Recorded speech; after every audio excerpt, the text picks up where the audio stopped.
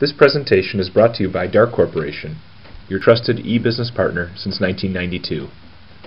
Hi, my name is Jay Borden with DARK Corporation, and welcome to the presentation, Paradise by the Dashboard Light, an executive guide to effective key performance indicator selection. DARK Corporation is made up of 4 key business units: consulting services, which is comprised of program management, functional, technical, and architectural services, with an emphasis on business intelligence, optimization, and organizational change management. DARK's managed services, production support, and 24/7 functional and database managed services. DARK Academy, specializing in organizational change management, communications, documentation, and training. And ISICs, accelerators for interfaces and conversions, which feature in mergers and acquisitions and global consolidation applications. As some background on myself, I'm currently the Chief Financial Officer with DARK Corporation and have been for nearly 12 years. I have over 20 years of experience in the financial management realm. Prior to coming to DARK Corporation, I was Director of Finance for Rand McNally & Company, and prior to that I started my career with KPMG, where I was a senior manager in the audit practice, serving clients such as Motorola, Alberto Culver, Bell & Howell. As we turn to the agenda, the main goal that we are hoping to provide by this presentation is to provide insight. Insight from the vantage point of a financial manager, the view from the driver's seat, if you will. It's important that the perceived value, and therefore the necessity, of enterprise performance management initiatives and business intelligence initiatives can be viewed through the end user, which is what I mean by the driver's seat. This is not an implementation-based view, but rather a deliverable-based view for you to gain a better understanding of how financial managers might come to rely on the key performance indicators that are derived in a business intelligence solution. So as we go into our introduction, you'll gain some grounding in terminology and some necessary concepts to understand how we arrive at a selection of key performance indicators.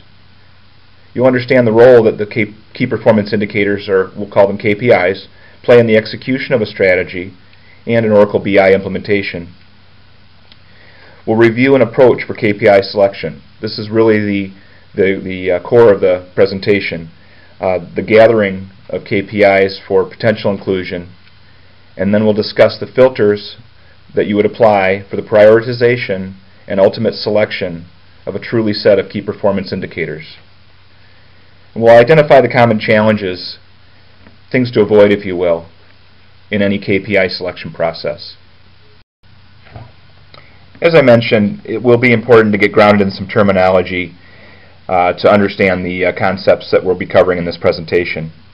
At the broadest level, is enterprise performance management. Enterprise performance management, or EPM, is a discipline that aligns performance with strategy. In Oracle terms, the suite of enterprise performance management solutions includes business intelligence, includes data warehousing, and some other performance management applications. But when you look at the traditional business cycle of creating a strategy, planning, monitor and analyzing, and then acting and adjusting, cycling back to strategizing again. This is the range that the discipline covers in enterprise performance management.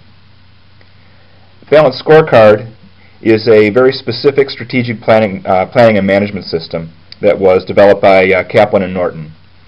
There's many different strategy, planning, and management systems, but this one seems the best aligned with Oracle EPM and business intelligence solutions.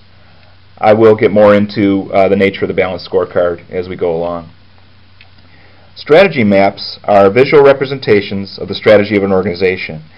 What it does is it illustrates the cause and effect relationships between different strategic objectives. Critical success factors are the elements necessary for an organization to achieve its mission, which is another way of just saying succeed. While there may be many success factors that an organization identifies, truly what we're trying to identify are the critical success factors, which ultimately are what's measured by KPIs. Before I get to the definition of key performance indicators, KPIs, I can discuss some of their siblings, some of its siblings that it's not. Key result indicators tell you how you've done in a perspective or a critical success factor, whereas result indicators kind of just tell you how you've done. Now, performance indicators tell you what to do, and key performance indicators tell you what to do to increase performance dramatically. So now we come to a formal definition of KPIs. Let's hang our hats on this one. This is a set of measures focusing on those aspects of organizational performance that are the most critical for the current and future success of the organization. It's not a particularly new concept. KPIs were originated in the 1960s by McKinsey. But the key words in here are most critical, and that's going to be a recurring theme throughout this presentation. Many aspects of an organization are measurable, but that doesn't make them key to the organization's success. What I'll try to help us understand now is the role that the KPIs play in strategy execution. These bullets kind of cascade from the highest level to lower levels. An organization's mission, vision, and values give rise to strategic objectives. Strategic objectives really is a combination of the ends for which the organization is striving and the means by which it's seeking to get there. I mentioned before kind of the origins of the balanced scorecard.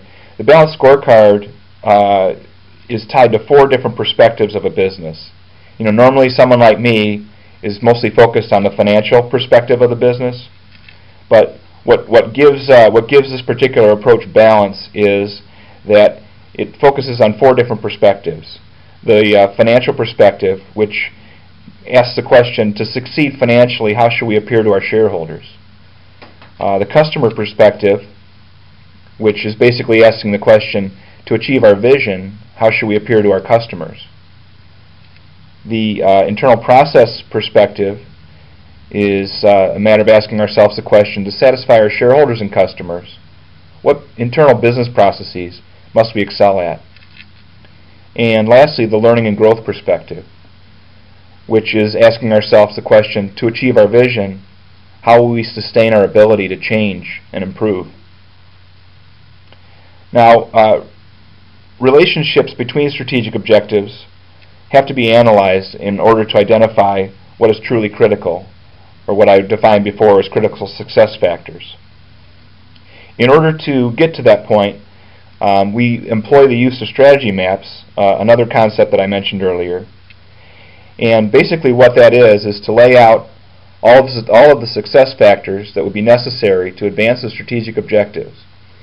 When you lay those all out and you start drawing relationships between them, cause and effects relationships, in the end, the success factors with the most lines connected to them will demonstrate themselves and reveal themselves as the ones that are most critical. And here's the connection. KPIs measure critical success factors.